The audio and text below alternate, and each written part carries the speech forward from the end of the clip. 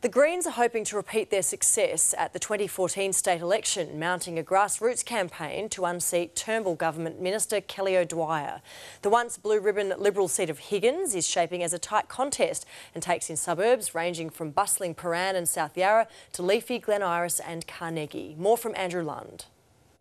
The Green Army, marching door to door on a mission to win over the inner southeast. We're out door knocking here in Malvern, in a place that has never been door knocked before because the old parties have always taken this seat for granted. Focused on asylum seekers and clean energy, the Greens consider Jason Ball a real chance. The 28-year-old made his name in 2012, becoming the first AFL footballer at any level to publicly come out as gay.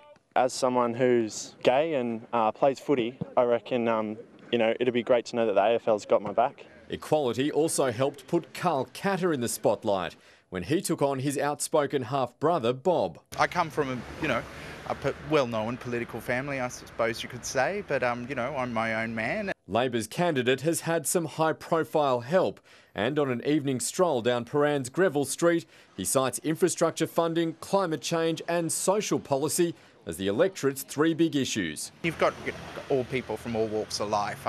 I think Higgins is often pigeonholed as a certain type of person, but that's not actually the case. There's a great diversity. Kelly O'Dwyer is the MP they're hoping to topple. Lovely to see you. She's represented Higgins since 2009. I make sure, though, that all I'm doing each and every day is focusing on my electorate, on delivering for my constituents, on the issues both big and small. The sitting member was one of the big winners from Malcolm Turnbull's takeover, promoted to the front bench as Small Business Minister and Assistant Treasurer.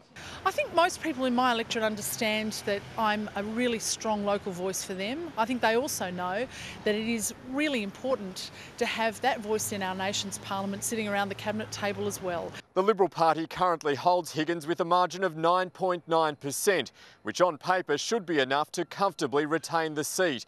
But the apartment boom has contributed to a shift in voter demographics, meaning the result could be much tighter. The Greens are hoping to repeat their 2014 success in the state seat of Prahran, and with three high-profile candidates, Higgins is one to watch.